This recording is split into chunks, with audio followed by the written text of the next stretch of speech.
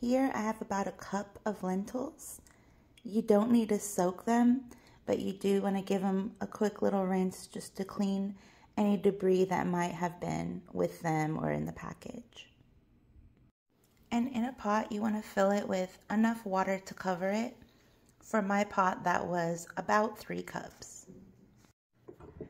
Turn it to high until it starts to boil, and then you can turn it down to about medium for about 15 to 20 minutes.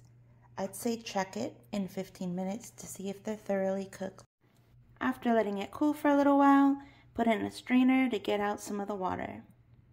Now it's time to add a ripe banana and smash, smash, smash.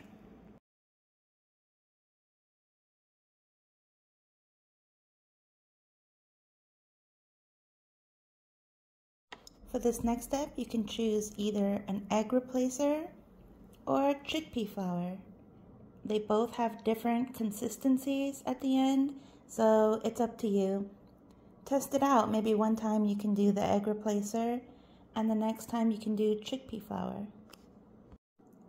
The egg replacer has potato starch, tapioca flour, baking soda, and psyllium husk fiber. Hopefully I said that right.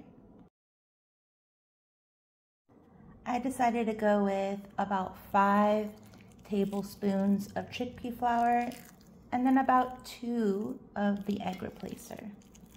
See the consistency? Now we're going to add in a little bit of ground cumin, salt, thyme, paprika, and a little bit of black pepper. Alright, this is looking more like it. If you use the green lentils instead, then it'll look even darker. So now I've shaped them into little patties and I'm grilling them.